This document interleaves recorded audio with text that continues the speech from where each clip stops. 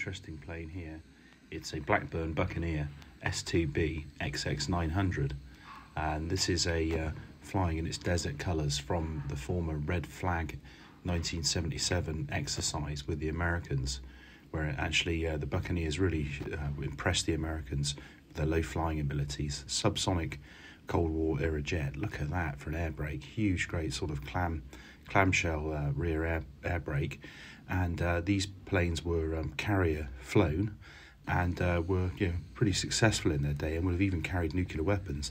The bomb bay doesn't open, it rotates, and the bombs then sort of, I guess, are released from that. But that thing under the belly that gives it its Coke bottle shape is a bomb bay that rotates.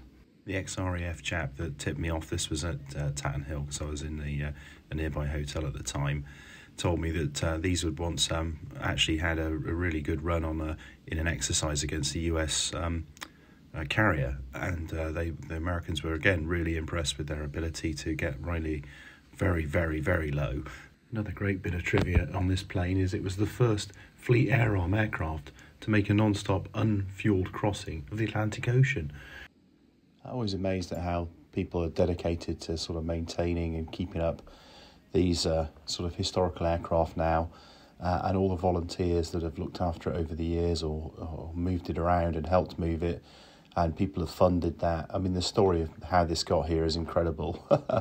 It's been to a few places over the years, and it's been part of different collections, but looking resplendent in this new paint, as it would have been in '77. Again, impressing the all that wanted to see the really incredible ability of British aviation back in the day. We really were punching well above our weight, and I'd like to think we still do. But it was a golden era really for our jets. Sadly spurned on, of course, by the Cold War.